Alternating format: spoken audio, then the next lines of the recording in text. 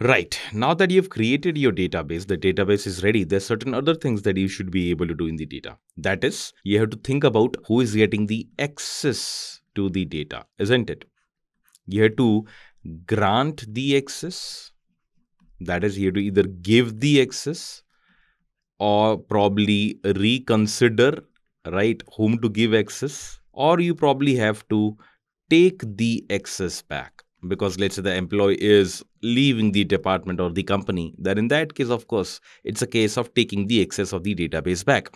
So grant is nothing but giving the access of the database or database management system to somebody. Reconsidering is basically reassigning the database or the access to the database to somebody, and take it back is, of course, you are trying to revoke. So both these are nothing but revoking the database. So grant and revoke are the two commands which work for controlling the access to the database, and hence these two commands are called as DCL, which is data control language, right?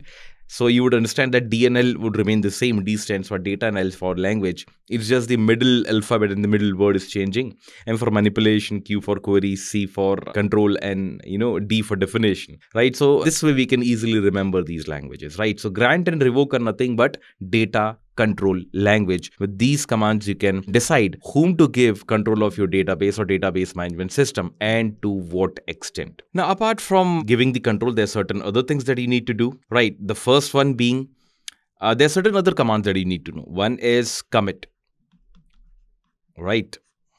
Then there is something called as a rollback. And then there is something called as save point.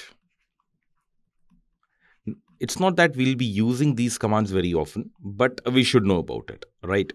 Commit is nothing but giving a commitment that save my work till this particular point of time. That is, you'll not be able to go behind this particular point when it comes to changing the database or database management system over here. So commit is that command which says that, okay, I'm very sure that I'm done with the work till this particular point. I'm probably working ahead of it. I'm at this point, but commit says that, okay, till this point, please save my work. I don't want to make any further changes in this, and this is final. Rollback, again, on the other hand, is saying that, okay, I've committed till here. Probably I need to make some changes at this particular point. I'm at this particular point. I'm defining my database. I'm giving the names of the column, entering the data over here.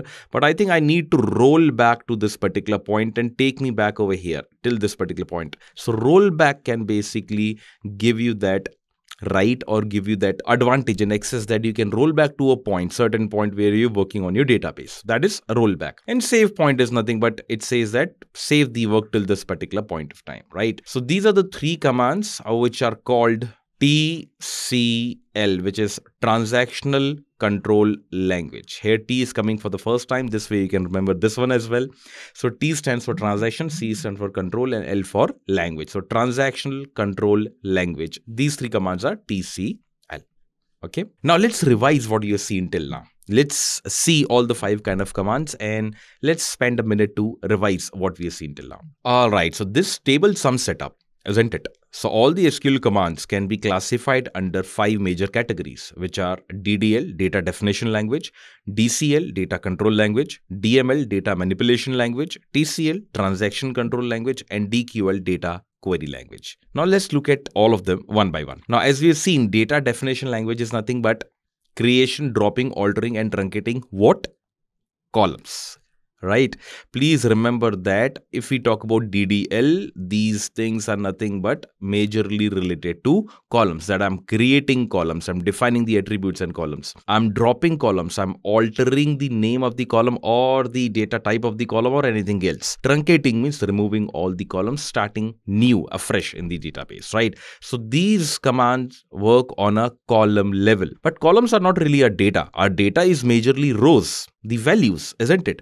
And that's where DML comes in, and DML actually are working on what? Rows. So you insert rows, that is insert data in the columns. You update the already inserted data, or you want to delete a certain data because it's outdated or probably it's wrong or whatever it might be the reason. These are the 3 commands which help you take care of your rows, which is the real data in your database. Okay, DML stands for data manipulation language, right? These are the two most important commands.